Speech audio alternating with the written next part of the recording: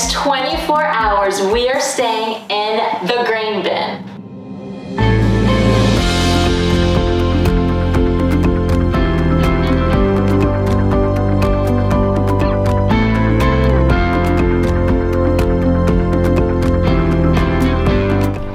What's a grain bin, you ask? Well, it literally was on a farm and stored grain for years. They deconstructed it and built it during COVID for 2.5 years. They had people working to rebuild this grain room into a honeymoon suite at a wedding venue. Let's check it out.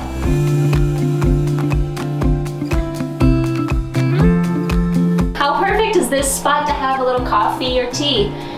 There's a little kitchenette over here. I just love this beautiful sink.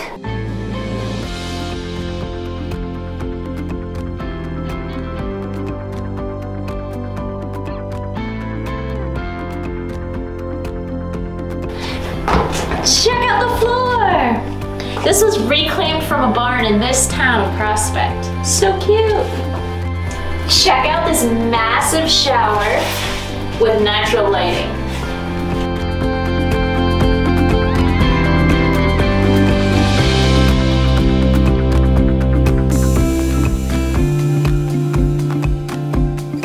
Is this refurbished wood, and the ceiling too.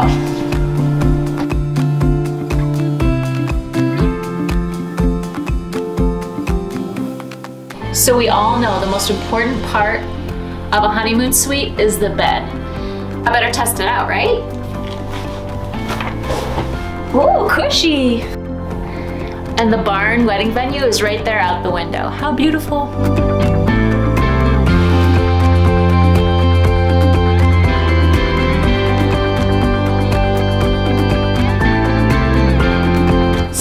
Cute is this TV stand.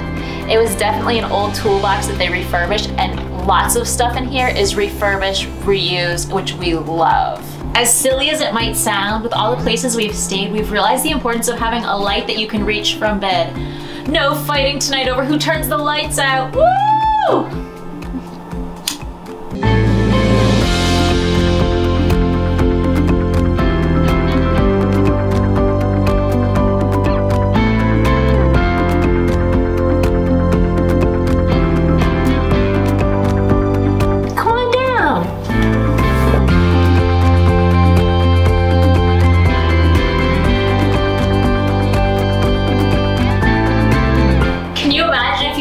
Staying here for your wedding, you guys all had to come down here and have a cute little brunch together. Oh, I love it. Another nice touch is this barrel table.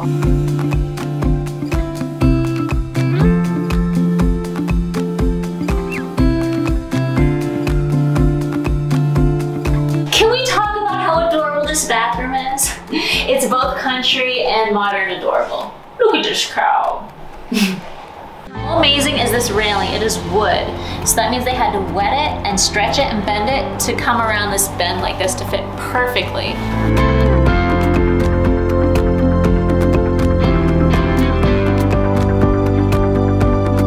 So I'm in love with this wooden artwork. Can you even imagine the Jenga they had to play to make this work out? I can just hear them now. No, not that one, this one, that one. So we started with the epic grain bin, and now we're gonna head over to the airplane hangar. Come on, let's check it out.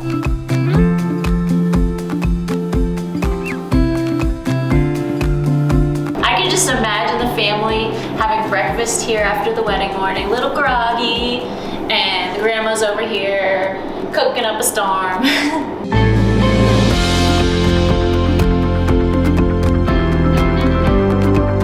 This kitchen has everything you need, from the fridge to this massive stove, a dishwasher, double oven, and best of all, my favorite part is that you can hang out with the whole family while you're cooking. Let me show you around the bedrooms on this floor. How cute is bedroom number 1? I'm calling it the dream bedroom.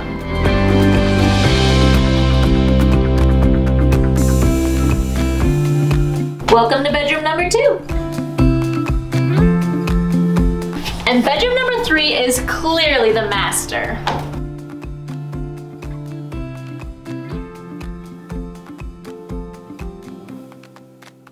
Moving downstairs, you'll see it's a little bit more of a bachelor pad. I personally think it would be an awesome place for guys to get ready before the wedding. Believe it or not, we're gonna head to the part where I think people have the most fun in this place. How fun is this though? And you can even watch the big screen movie projector while you're here.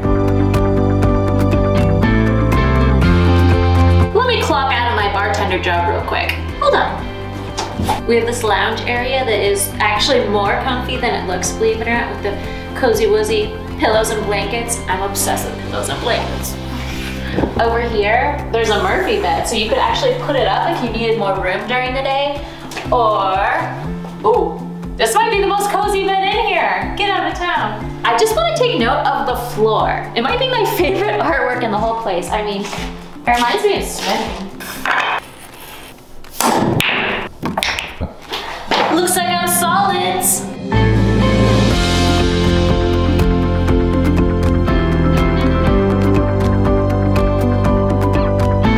And there's a bathroom down here with plenty of space. There's one thing I think we forgot to tell you. So in the description here, it tells us that there is a grass airplane landing strip outside. And they say if you're lucky, you might hear an airplane quietly landing. There's a local college that uses it with their instructors when they're learning. How cool would that be? What's so unique about this place is that it's an actual airplane hangar where they used to restore and keep airplanes in this very space. So there's 3 ways to rent this place out. You can do it through their website, through Airbnb, or through Home Exchange. We did Home Exchange. We actually often stay with Home Exchange. You can either, like it sounds like, exchange houses with each other, or you can use guest points, which we've done every single time. Say you don't want to go to Africa, someone from Africa is coming to your house, you get points for it, and you can go to, say, Belize. You can go wherever you want using those points. We'll have a link to their website, to the Airbnb link, and to Home Exchange in the description. And if you get started on Home Exchange, we'd love for you to use our code so we could get a few points while we're at it.